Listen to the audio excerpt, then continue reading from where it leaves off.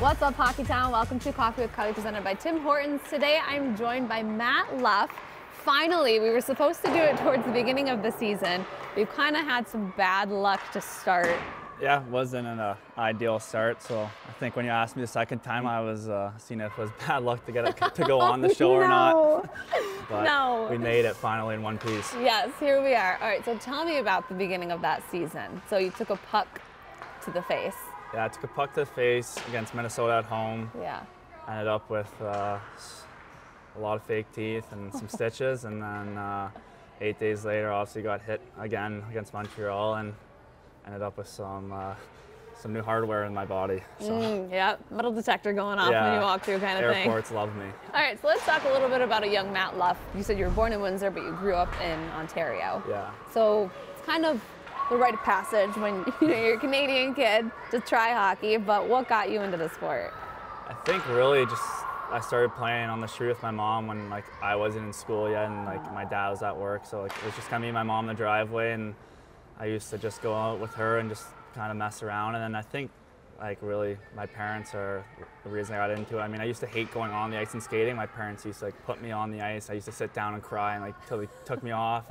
But I'd stand on the outside and stick handle and pass the puck around. But my parents kind of just kept me on the ice, and they never really forced me to play, but they kind of just kept me going, and it kind of worked out. But yeah, like you said, once you're born in Ontario, you're an automatic hockey player. I feel like it just comes with the territory. So you said your mom got you into it for the most part. Do you have any siblings? Yeah, I have an older sister. She works for Bell Media. It's kind of just like T-Mobile or Verizon. Yeah. So she does that out of Toronto. So I'd say she's the brains of the family, and I'm the athletic abilities. So she didn't play hockey? No, she played rugby. My dad played rugby. So that's cool. All right, so we talked a little bit about the start of your hockey career. What about the journey? You used to be out on the West Coast, but now you're a little closer to home. What's it been like to be kind of neighbors now with your parents?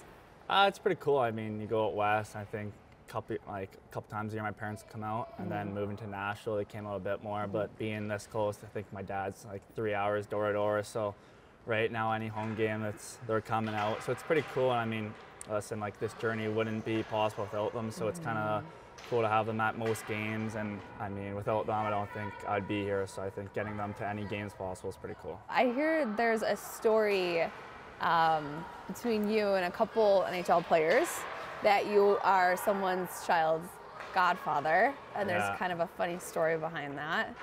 Yes. Can you explain it? Can you walk us through that? So it was my second year in the league, and it's 21, living out west, and obviously you live on your own, it's pretty fun. And then Matt Molson was in Ontario and gave me a call and said, hey, do you want to live with me, my wife, and my 2 kids? And his wife's sister is Jonathan Quick's wife, so it's kind of cool because they're all in the same area. Yeah. So went through that and lived with them. So now Matt Molson's daughter's godparent, so it's kind of just cool like that. And then now it's any family trips that they do or visits, it's you're in the group text and it's hey, Thursday we're going here, and it's I gotta be there Thursday, so you go there, or it's someone's birthday, you're going to the birthday, so you can't miss much. But it's all on my phone, I have it set every year on the date and every birthday, so I get monthly before birthday notifications, so I get the gifts going. I'm on top of it. Oh my I'm on gosh. top of it. But I mean, they're awesome, both families, so I think to be a godparent's pretty cool. And when I told my parents, they were like, what? 21? Yeah, they're like, are you sure? And I was like, yeah, I guess. So I don't know, I should check and see what I'm doing. Well, if anyone's looking for a godfather, I'm right up there. It's this guy right here. All right, something else I found out with watching some of the stuff we posted on our social media platforms. You mentioned you're not a fan of ketchup, bananas, and blueberries. What's the story behind that? People came for you on the ketchup part. Yeah, the guy on Twitter that tweets me every morning and night, and anytime you have ketchup, I see those, and I want to meet you. So I do see those.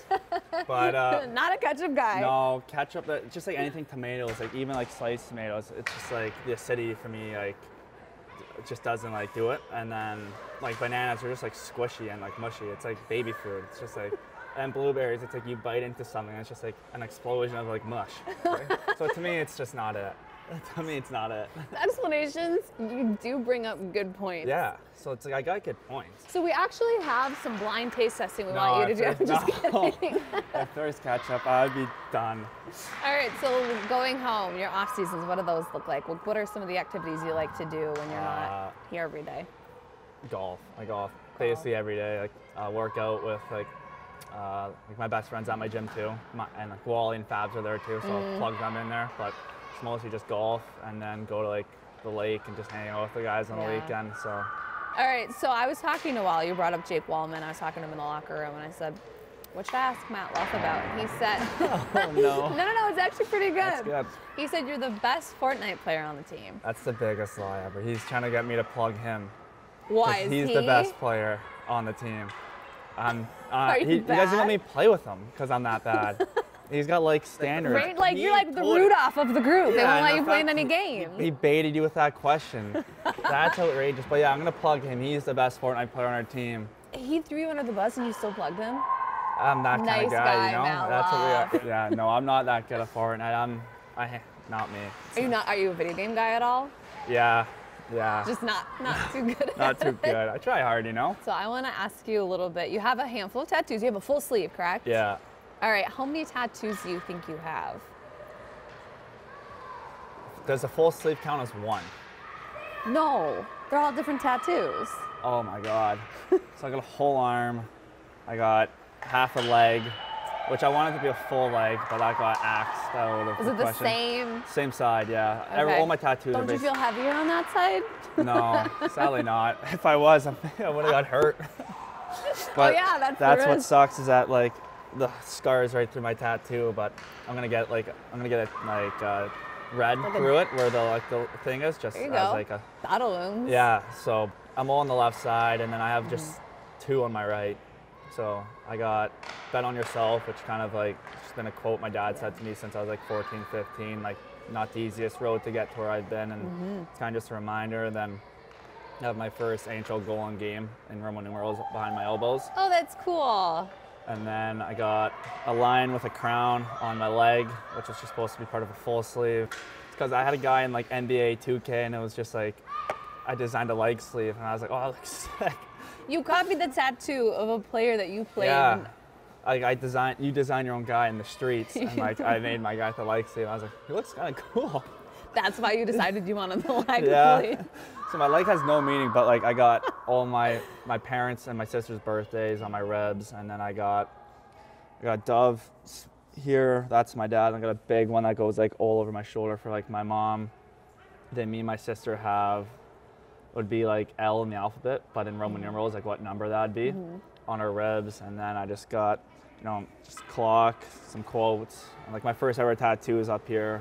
What was your first ever tattoo? It's respect the past, create the future. So that's a cool quote. Yeah, I got drafted kind of late in the OHL, and I thought it'd go a bit higher. And it's kind of one of those things for me. That's just like, it is what it is. Like, be thankful you got drafted, but like, you make like what goes on in ahead of you. So my thing is like I just want tattoos by different guys. Okay. So like I have like 5 different tattoo artists on my body.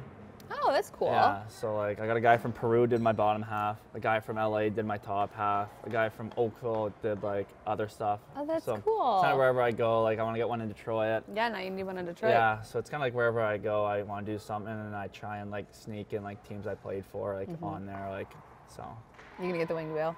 Yeah, I gotta figure out how to do something. Like I was gonna do like maybe like get like a 6 somewhere, and then it's like original 6, and I'm from Toronto. But yeah, like I got my dog's paw somewhere up here, right? Oh. So yeah, it's my dog. Tell me about your dog. His name's Meatball. Meatball? Yeah, Meatball. He's an English Bulldog. I got him when I first got into the league, so he's getting up there.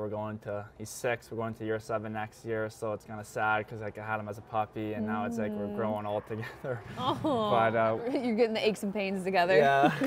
But it was nice. Like I came home from surgery, and he was right there in bed with me, so it was awesome. And Meatball obviously can't get on the bed, so he'll just be full like arms. You need to get him stairs. I got him stairs on Amazon, and my mom's like, "What are these for?" I'm like, "Meatball." He looks at me, he stands beside me, will put his little paws on the bed and start barking. I'm like, guess I'm lifting, So it's funny. He runs the household. So your girlfriend, she has a clothing brand, Yeah. storefront. Yeah. Can you tell me a little bit about that? That's really cool. Do Yeah. you help out? Are you picking clothes out with her? I do kind of the men's like golf section to Oh, very help her cool. there, and then Yeah. no, I'm mostly like the Swiffer guy in the morning. I'm out there getting like the dust from the ground and everything. So, I'll help her. but no, she's awesome with what she does. I mean, obviously it takes a lot to open those kinds of stores, and Yeah. but I think it's another thing that like I respect in like how she hustles, and she's got 2 stores in Muskoka, which are just outside the Bay Area, and then 1 now in Palm Beach, Florida. So if anybody's in the Palm Beach area and wants to get their wife or girlfriend or fiance something, there's stuff there. So I mean, she's What's awesome. it called? It's called Coo. It's COU. All right, shameless plug. Yeah. So Shop Coo on Instagram. She's on there, but it's awesome. She's doing a good job, and I think it's pretty cool to watch all that become a thing since I've been there since the opening. What's like a fun fact about you? Oh my God. I feel like people always ask me these, and it's like, is like a shoe head like a thing? Like I'm a sneakerhead? Yeah, You're yeah. a big sneakerhead? Oh yeah, like too many pairs of sneakers. Like how many is too many?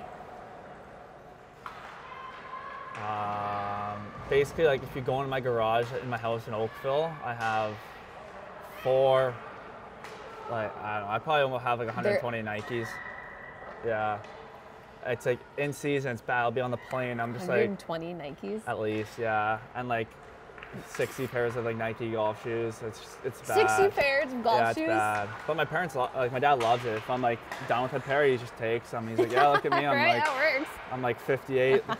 Rocking some bandas. Matt, I can't thank you enough for finally joining me on Coffee with Carley. It was an absolute pleasure to have you and get to know you. Oh, thanks for having me. I'm glad I'm in one piece for it. Yeah, same. Thanks for watching Coffee with Carley, presented by Tim Hortons.